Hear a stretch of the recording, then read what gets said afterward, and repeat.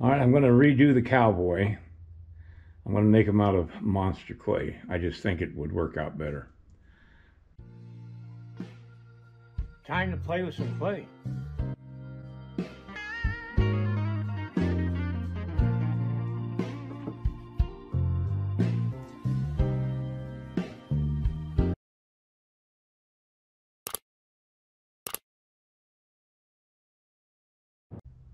Well, I've worked out the proportion for the Cowboy to match the one I had already made, and it works out to be a 1-inch head length.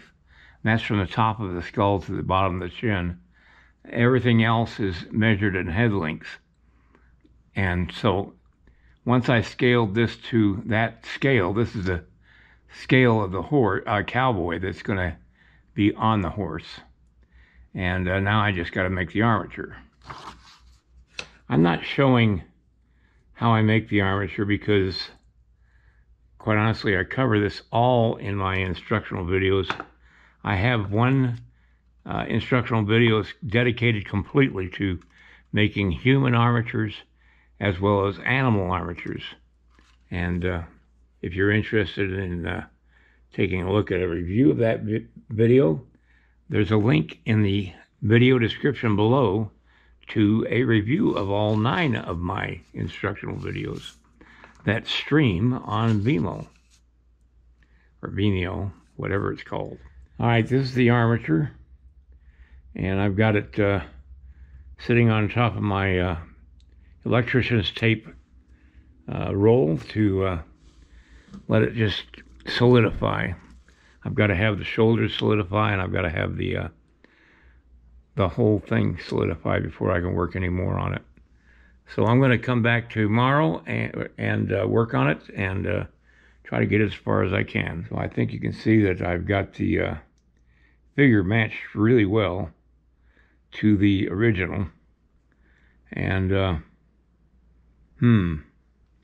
just realized something. Well, yeah, I got the shoulder going the wrong way.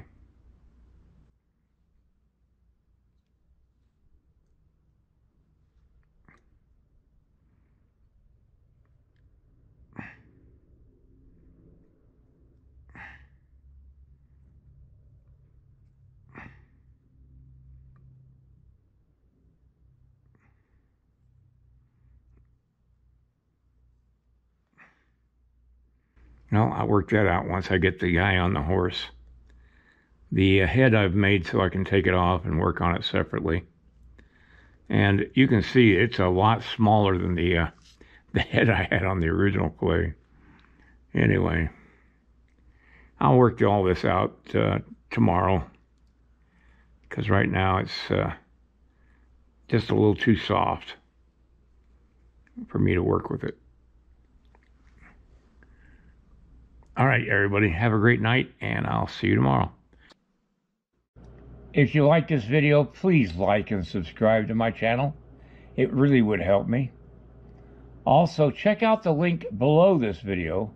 It will take you to a review of my 9 instructional videos that could be very helpful to you if you're thinking of sculpting. Good night, everybody.